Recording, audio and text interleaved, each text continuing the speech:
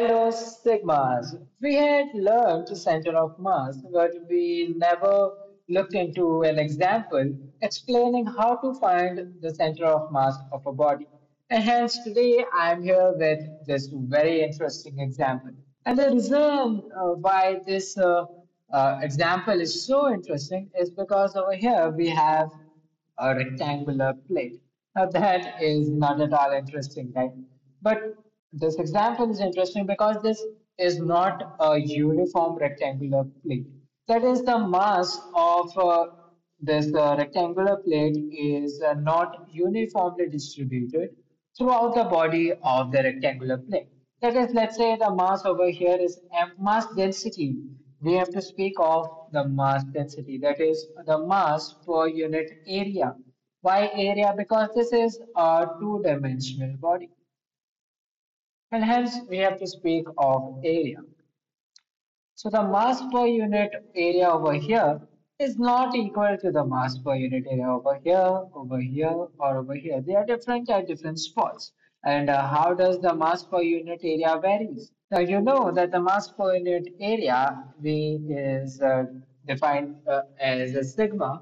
So here sigma varies like this: sigma naught xy upon AV, where this A and B is nothing but the length and the breadth of this rectangular plate. And hence, and this x and y is nothing but the coordinates of a point. So if I draw, I have to draw a coordinate system over here. So if I draw my coordinate system like in this manner, okay, this is my x coordinate and this is my y coordinate, then my origin is obviously situated over there. And then if we have a point x comma y on this plate in this having a coordinate x comma y, then the mass per unit area, which is its mass density at that point, is given by this sigma. So how do you find the center of mass of such a body? For that, you need to know what the definition of center of mass is, and I hope you have watched my videos on center of mass. Otherwise, you would definitely not understand what I'm going to teach you in this video. I'm going to put the link into the description, so do check it out right before you watch this video. So first watch my video on center of mass, and then come back and watch this one completely. Okay, so we know that the definition of center of mass coordinates, that is the position vector of the center of mass, is equal to 1 upon m integral. Now, since this is a two-dimensional body, we are going to have something known as the surface integral, because this body is just a surface. So we are going to have a surface integral times r dm.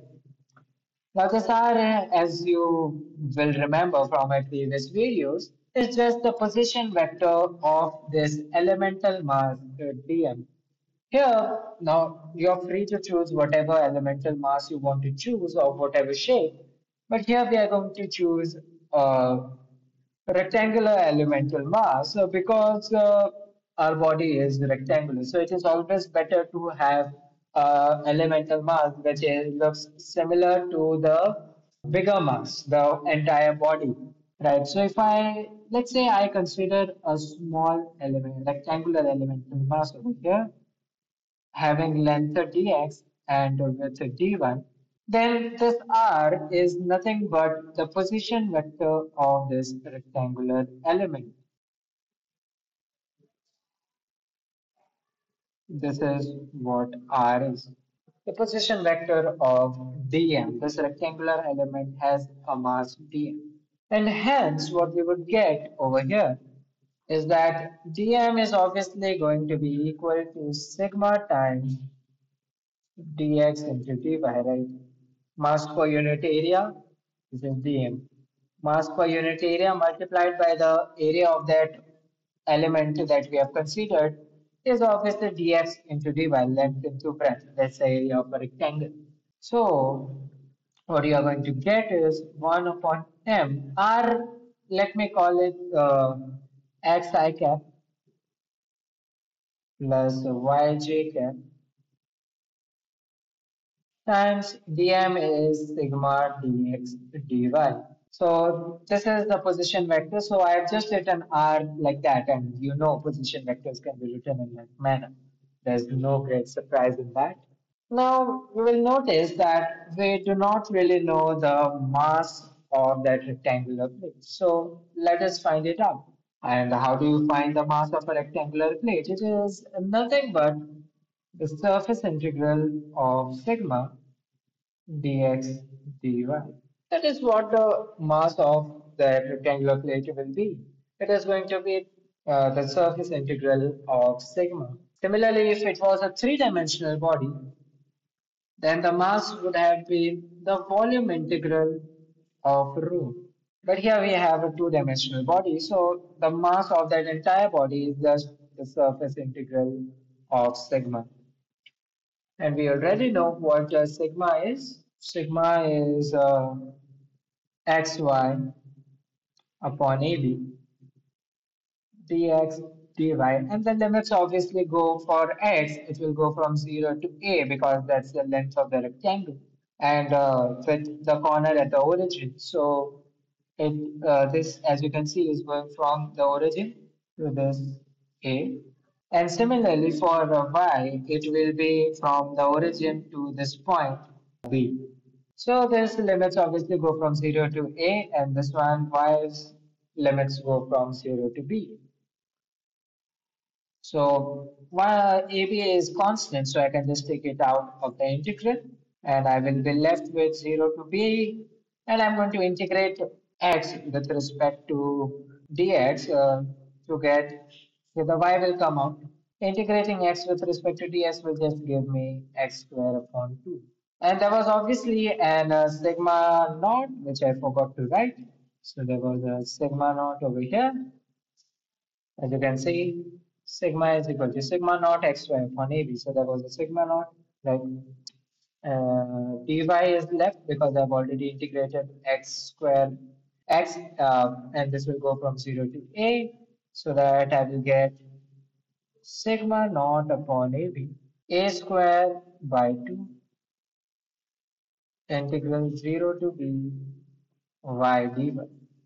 And then what we'll get is sigma naught upon AB, a square by 2. Similarly, the integral of y will give me b square. So that I'm going to get sigma naught AB divided by 4 as my total mass of that rectangular plate. So if you know the mass density of a body, you can find its total mass by simply doing the surface integral, the volume integral, or line integral, depending upon what dimensional the body is. If it is a one-dimensional body, you're going to do a line integral. If it is a two-dimensional body, you're going to do a surface integral.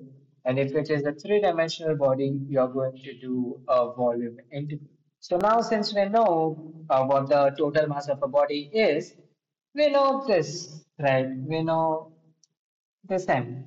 And now we have to find this integral. So I'm going to divide this integral into two.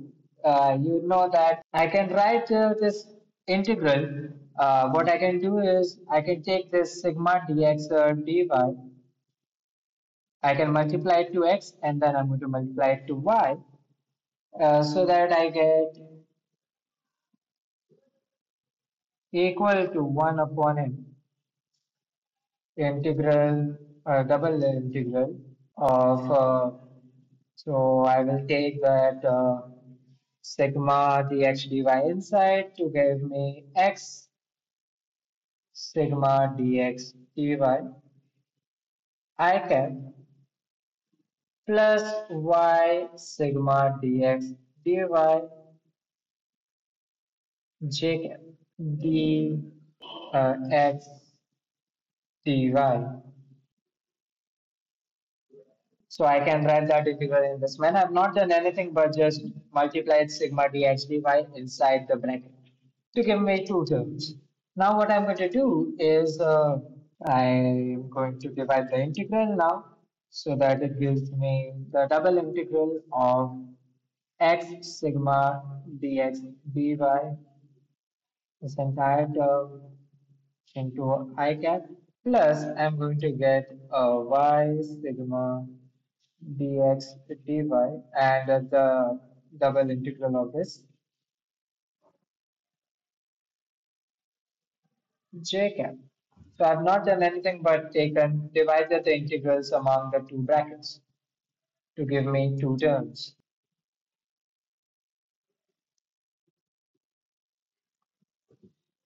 And now I'm going to solve these two integrals separately. I'm going to call the first integral as x and I'm going to call the second integral as y. That is because just like any other position vector, center of mass coordinates is also a position vector.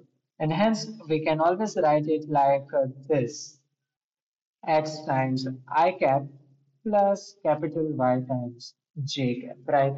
We can write any vector in this manner in terms of its component in the x and y directions. And hence, for what we are going to do is find x first. So if you try to find x, then x is just this integral, right? Yeah, this mass is not going to be there. I'm simply going to write it in this manner as xi cap plus yj cap. So I've also multiplied this capital M inside the brackets along with the integral. So I can write capital X, which is the x coordinate or the x component of the center of mass position vector as this, right? This is how we had defined it. And then just solve this integral. The limits obviously again go from a 0 to a and from 0 to b. So I will get 0 to b, 0 to a, x times the sigma was sigma naught xy upon ab dx dy. So I can take the terms which are constant outside the integral to get 0 to b, y, 0 to a, x square, I will get dx dy, right? I'm going to solve this integral first, the one inside the bracket, so that it gives me sigma, this is sigma naught, so sigma naught upon MAB, and then 0 to b y, that will obviously give me x cube upon 3 from 0 to a dy. And hence I will have sigma naught upon MAB. I will get a cube upon 3. If I solve this, I just substitute the upper limit. I will get a cube upon 3. Integral 0 to b y dy. Right, and the integral this we have already solved, and that will give us sigma naught upon MAB into a cube upon 3 times b square upon 2. Right, if you solve this integral, you're going to get b square upon 2. We have already done that while finding the mass of that rectangular plate. And here the a will get cancelled. There will be a square left. This b's will get cancelled. And then I can substitute sigma m. I can substitute m. M was what? Where is m? Here. M is here. So m was sigma naught ab upon 4. I'm just going to substitute that. So sigma naught divided by sigma naught AB divided by 4 multiplied by a square upon 3 multiplied by b by 2. This b and this b will get cancelled. This a and this a gets cancelled. This 2 will cancel with this to give me 2. Sigma naught will cancel and I will get 2 by 3a I can. Oh, this is just the component, so I'm going to get 2 by 3a, and that is my x component of the center of mass.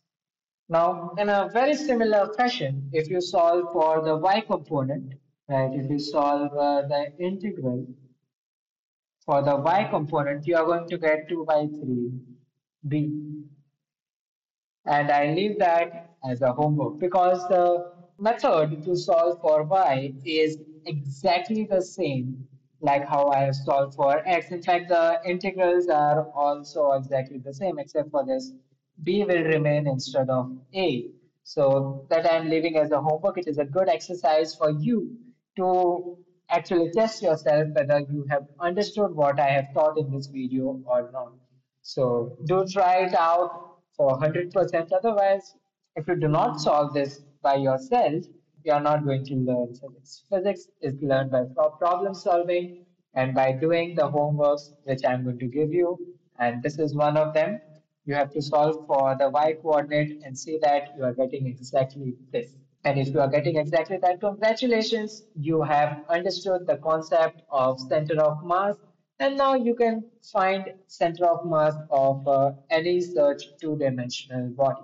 So that was all about the center of mass of a rectangular plate. And as you can see, this was a really, really interesting problem because here you learned how to find surface integrals. And if you want me to make more such interesting videos, do subscribe to my channel and do not forget to like this video.